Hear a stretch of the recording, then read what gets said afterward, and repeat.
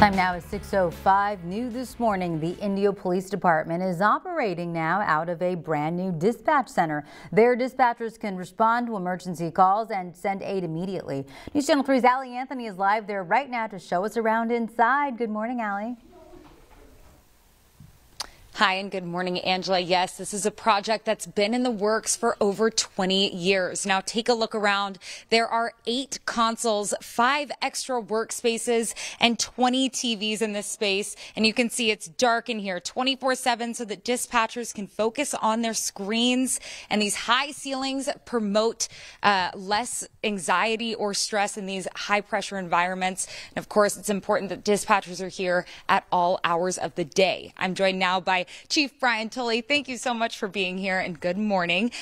First of all, tell us a little bit about what dispatchers do on a daily basis. Well, they do a number of things and they have to be multitaskers. As you can see, we have over 8 screens that they have to pay attention to.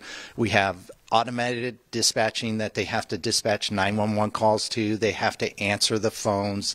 They have to listen to the officers on the street and what their status is. So they have multiple tasks to do all at the same time. And they manage that by using technology. Right, and this is all new technology, a lot of improvements made here. Talk about how this new tech can help those response times and help improve safety in the environment here. Yeah, in our digital age, we take advantage of technology so that we can reduce dispatch times.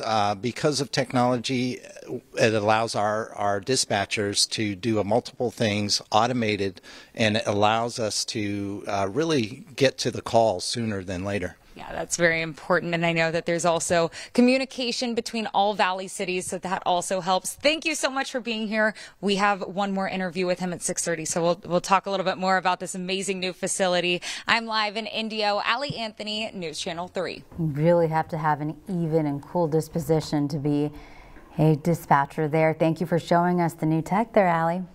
Nice new digs that